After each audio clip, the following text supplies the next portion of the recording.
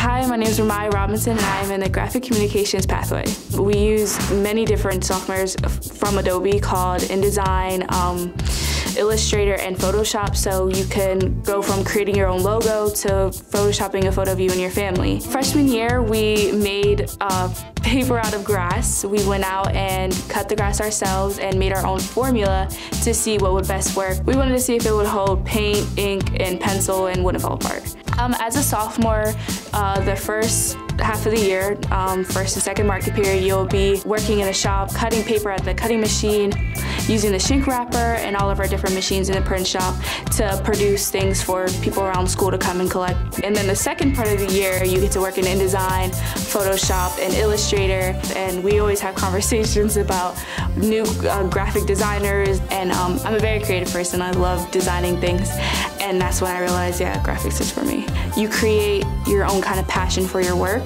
that you can't really find outside of a class.